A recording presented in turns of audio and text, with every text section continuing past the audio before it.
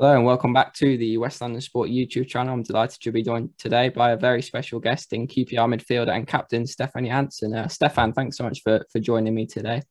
Um, Yeah, Obviously, we're talking off the back of a couple of defeats for QPR, but I mean, when you look back at the season overall and so far and how you've started, do you think you can be pleased with the level of performances you've put in, and especially with some of the results you've picked up so far? yeah, I think so. I think we have started well. I think the two defeats were, but now we played some good football. Bournemouth, we could have probably nicked a point in the end, and the goalie made a few saves, and we definitely felt we should have won the game on Saturday at home. So, but it's no excuse, a small margin in football, and we couldn't take them advantage and get them to our side. So that's things we have to work on. Yeah, and I gather there was a bit of a injury concern for yourself after Saturday as well. But from what your manager said this morning, it's nothing too serious, nothing to worry about, just a bit of cramp, right? Yeah, no, I just felt it, but it's been 3 games in a week now, and I haven't had that for a while. So it's probably like a result of that, but it's no problem. So I'm fine to go. Yeah, so I think your manager said they were worried it was a hamstring at the when it happened, and he said I think he said his heart sank. So I suppose it's nice to be appreciated to know you'd be a loss if you were if that was the case. But I'm sure QPR fans everywhere would be pleased to hear that it's not the case. Yeah, Um, no, it's no problem. yeah, I mean when you go back to the summer, obviously your loan spell ended and you were technically still a Fulham player. And I'm sure you had to kind of review your options and decide what you wanted to do with your career. But was it always kind of your intention to come back to QPR? And if I'm sure you had other sort of interested parties as well, what was the kind of swaying factor for you that made you want to come back? I think definitely the loan spell I had there before the summer. Um, the manager likes to play football, like I think, which suits me quite well. I think it's a very talented squad. I think the club has showed ambitions and you know put signings into big signings into the team and made the squad even stronger. So I think it can be an exciting season for us. But for me personally, it was when I heard like the QPR deal could be done, it was a no-brainer for me. So it was just like I think we suit each other well, and I've always felt welcome from the club and the fans were since I've been there. So it was a easy choice for me. Yeah, and obviously not long after you came back, you were announced as the club's captain. Was that something that was discussed prior to the move, or was it something that came about as a kind of a nice surprise for you, or how did that kind of come about?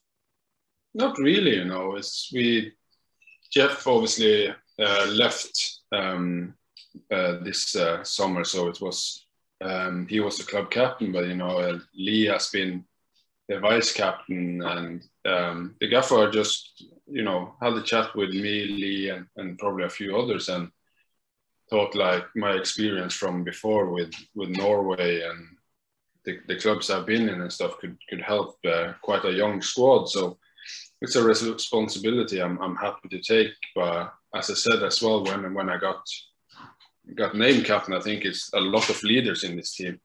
You have younger players, which is very good, like the likes of, for example, just to name one, Rob Dickey, which I think is taking big steps from last season. I have Ilias chair that's starting to speak more, and so it's not about always having the armband. I think if you're going to develop as a group, you have to have more players than one that's going to lead us on, and I think we got plenty in this team. Yeah, and I think you can see that on the pitch as well. Like when you watch the games, there's yourself and like you said, Rob Dickey and a lot of others kind of shouting out instructions. Obviously, there's quite a balance there, isn't there, between the experienced players you've got and then you've also got the younger players. It's quite gels together quite nicely there. Mm. Yeah. And obviously you spent quite a few years at Fulham. I'm sure some very happy memories there. And but I'm just wondering, is it the way it kind of ended? Was there any kind of frustrations about how that happened? Obviously, I know you had some injury problems and then you spent a bit of time away from the squad. It was how do you kind of reflect on that? Absolutely not. I think Fulham will always be a big part of my career. I really like the club. I met some great people over the years there. We have had ups and downs, and I love my time there. But as most things do, all things come to an end, and I think it was the right time for me to move on. It kind of, I was there for I think 4 or 5 years. So I just, it was one of them when QPR came on and I came here earlier. It was a no-brainer for me. But it's nothing against the fans of Fulham or the club itself. It was more, I didn't play as much as I wanted to, and it's different kind of manager, had different kind of thoughts. So that was kind of the reason. How difficult was it for you not to be playing, especially at a time when, when we think about footballers, obviously that kind of, when you come into your late 20s, 30, that's obviously supposed to be your peak years, right? But when you're not being involved at all, I imagine it was quite a tough time for you to be going through that. Yeah, definitely. It's, what can you say? As a footballer, you always want to play. But it's, the manager had different thoughts. He had his way of thinking, and probably I had mine. So there didn't work at the time, and then you have to see at solutions. And when I came to QPR, I thought it worked out better for me, and that was the main reason. And but as I said, I have no regrets. I've always felt the love from the Fulham fans. And it will always be a club that's close to my heart, and it's no hard feelings from my side. Yeah, absolutely. And obviously, when that QPR loan offer came around in January, did the kind of West London rivalry between the two, did that come into your mind at all? Was that something you had to consider when it came about? To be honest with you, I didn't think too much about it. I know obviously these two rivals, but it's when you're in there, I had a few chats with the gaffer here, and just the way he was talking about how he wants to play, how he wants the club to be working as not only on the pitch but off the pitch, the environment in the club, and the full package of the club. I kind of got sold straight away. So I just thought it was a great time for me to come to his plans of the club, and it turned out it worked out really well for both parts. Was the manager a big part in that? Because he really seems to have, compared to when he took over at QPR, obviously that summer they had to get so many new players in. I think it was 14 or 15 in the end. And then obviously last summer as well, it wasn't quite as bad, but he lost some big players. Obviously Eze going on to Crystal Palace, and then in January he lost Brightside Samuel. So it seems like he's constantly had to rebuild the team. But it seems like now you're kind of in a situation where you've got a core of a team together that kind of established itself in January, and now as obviously with yourself coming in, Charlie Austin coming in Sam Field from the loan spells, seems like you're kind of on that upward trajectory now. Yeah. Obviously, the manager was vital, for my decision. I had a few chats with him, and as I said, I know what he's done earlier in his career and the way of football he thinks, but also what I said earlier about the structure of the club, the fact that the plans of going forward and the whole package of a football club kind of sold me in, and I like the way he was thinking there. And as you said, I've been speaking, with Les and everyone, and it seems like the club are to be able to keep hold of the best players, and as you say, get a full core of a team, which is vital if you're gonna have a chance to succeed to bigger things. You have to have that stability in a team, and that's my impression from the club now that they're trying to do. And obviously, when we talk about not playing for a while a minute ago, and when you fast forward to now, obviously scoring that equaliser at Reading a couple of weeks ago, that's what it's all about, getting back playing, right? What a moment that was. Yeah, of course. But what a difference the fans makes, to be honest with you. I think every footballer didn't. Well, for me personally, I didn't know how much impact it would have. But like you see when you play in, I think we played the playoff final at the empty Wembley. You know, it's not the same. It's I wouldn't say demotivating, but it's just not the same. You know, and now you have the fans back at home games, away games. You know, it just makes such a difference. You know, for us players, and that feeling to can celebrate a goal or a 3-point or a late equalizer or whatever. It's just priceless. It's just amazing. You know, and I think every single player has missed that. Yeah, it was so weird, right? I mean, I can't imagine what it was like to be playing in it, but obviously I was lucky enough to still be going to games during the pandemic, obviously getting in the press bit, but it kind of seemed like it went so far the other way that we almost got used to playing in front of no fans. And then when the fans came back, it was like, it felt weird that they were there. I don't know if you kind of felt that too. And like you said, you don't realize how much difference it makes because you kind of take it for granted. And then something like this happens and it all changes. Yeah, no, it's definitely like, it's a game changer. You know, it's for me, football is nothing without the fans. You know, they play a vital part in a season. So it's lovely to have them back. I was just looking at your kind of career, just a bit of research for this interview, and I noticed you had a couple of seasons where you scored quite a lot of goals. Obviously, you scored, I think, 13 goals in 2016-17, then you scored 8, I think, the following year. Do you feel like that kind of goal scoring is still in your game, or do you feel like your game's changed a little bit now, where you're maybe playing a little bit deeper than you were then, obviously, like you were on Saturday? Yeah, no, I do think my games has changed. I think, as you said, I'm playing a bit deeper, especially in this team as well now, when you have the likes of Chris Willock and Ilias, you know, that's more typical to number 10s. My kind of job is to make the team play and get the ball into dangerous areas for them and to create, which is earlier probably like in Celtic and early in the Fulham years as well. I played a bit more forward.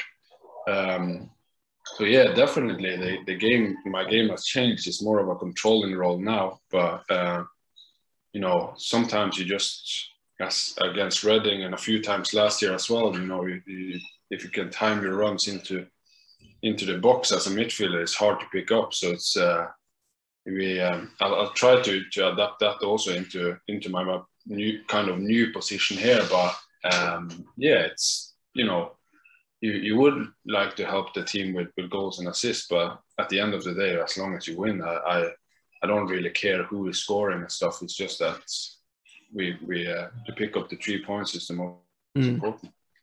Do you have a preference between those two roles, and like how did you find it on Saturday? Because obviously it was a bit different with kind of Ilias Chair and Chris Willock kind of playing alongside your midfield, but also getting forward quite a lot. You were the only kind of recognised actual central midfielder in the team, which I guess restricts how far forward you're allowed to go. Do you have any kind of a preference about what you like to play?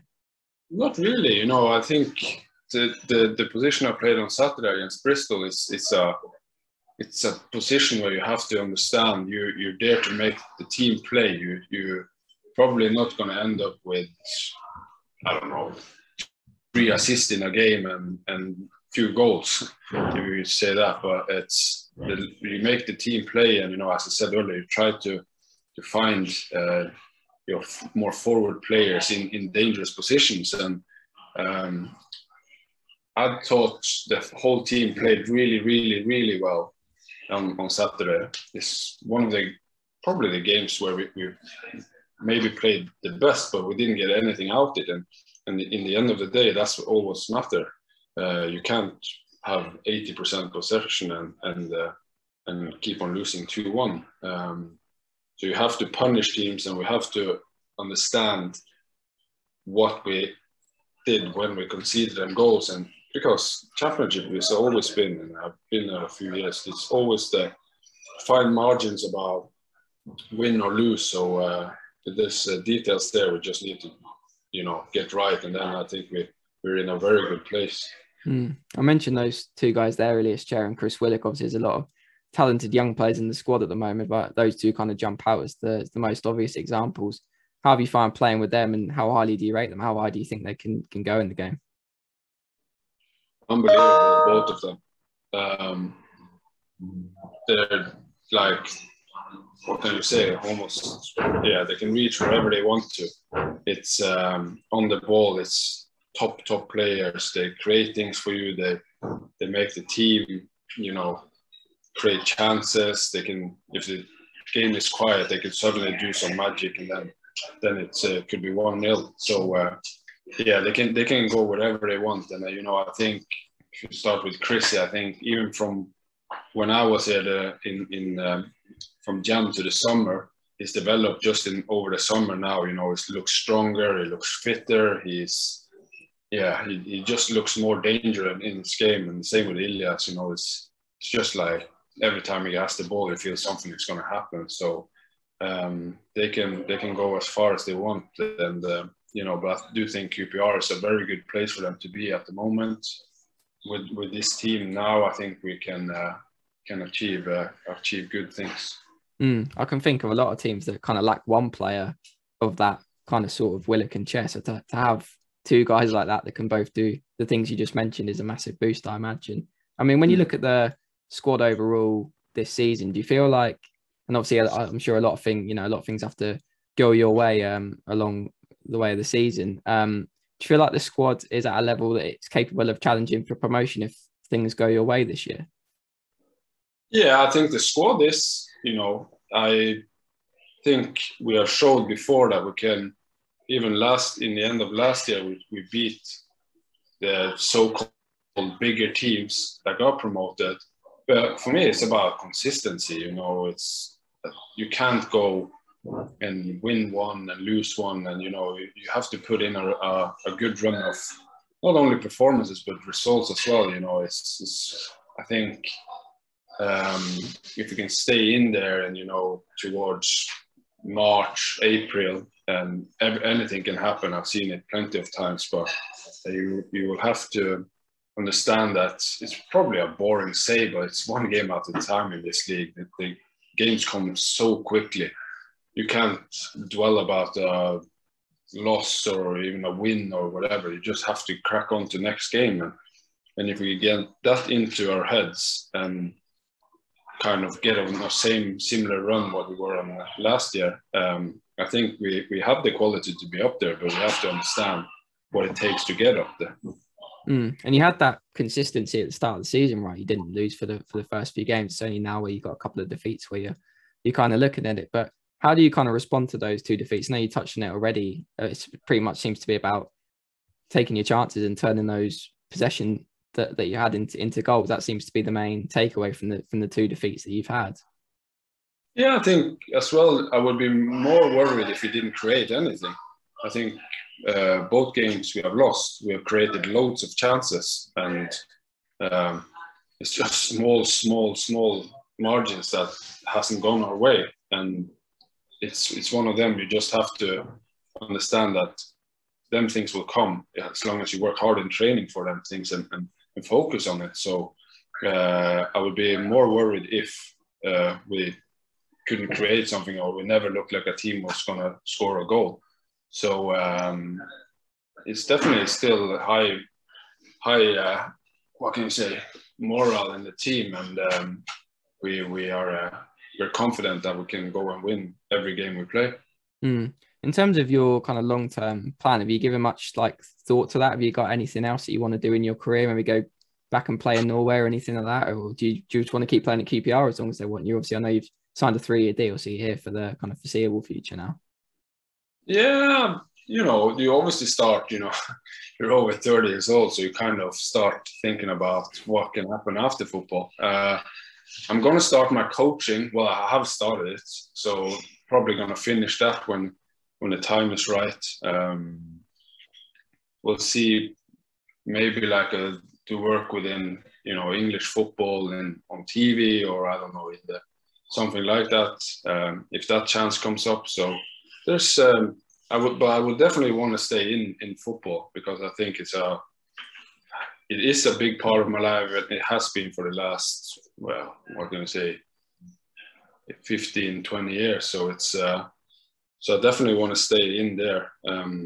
But it's at the moment, you know, it's just fun to play, and I'm at a club which is a good team and a great club that's been driven well. So it's I'm enjoying my time here at the moment. So we could see Stefan Johansen, the manager, in the coming years. Yeah, maybe we'll see. I don't know if my wife's going to be happy about it. No, we will see. But some kind of role in like into football, I would love to have. I think from what I've experienced through my career, I would love to kind of take that into to learn. I don't know if it's younger players or if it's into a club, but I feel like I have things that I can learn away from my experience over the last over my whole career. It wasn't too long ago that you obviously announced your retirement from international duty with Norway. I mean, I imagine that was quite a hard decision to make. I mean, you didn't fancy hanging on a few months, play a bit more with Erling Haaland? Yeah, I played with Erling. Obviously, he's a top player and stuff, but I think it was the right time for me, to be honest. There was a new coach coming in. It was a little bit of, you know, things happen off the pitch with the COVID, and there was cancelled games, and there was different kind of subject there. So I think it was the right choice at the time, and you know, I don't have no regrets with it. It also helps, you know, now when you play in the championship, you get a little bit more rest, and can and hopefully that benefits over a long season. So I have no regrets whatsoever, but I will always be a massive fan of the national team, and I will hope they do well into the qualify for tournaments, because the squad they have is unbelievable. Young talented players, and now you even start to get like world superstars there. So they will do well in the future. So I wish them all the best. But for myself, I have no regrets of quitting at the time. I thought it was the right choice at the time. I mean, you kind of mentioned it there, but it seems like a lot of the kind of talk around when a player retires from international duty is, like you said, around that kind of rest you get and not having to travel. Is that quite a big factor? And like when we have these international breaks, like how much, you know, we say it's a break, but for a lot of players, it's not really. And does that make like quite a big difference when you're trying to prolong your club level career? I do think it's helps a lot. Well, understand me right, but I do think it's harder than what people think to go and travel over a long season. Even teams that's been playing tournaments and stuff, you're talking about 2 weeks holidays maybe. And you know, I think the hard part is you go from one team to another, and you have a manager that thinks differently to the club manager, and the traveling and all that, you don't really like recover well. So it's definitely a tough demand. And now it's probably the first time where I've not traveled with the national team, and I really benefited of it, because I was starting to you know, I had some illness before that and stuff. So to get them few days off there was vital for me. So yeah, I do think it's very tough, but it's at the same time, it's one of the biggest honor you can do is to represent your country. So I understand people that, you know, that do it, and it's a big honor. But for me, I've done it now, and I thought that the time was right for me to say no and go on with my career.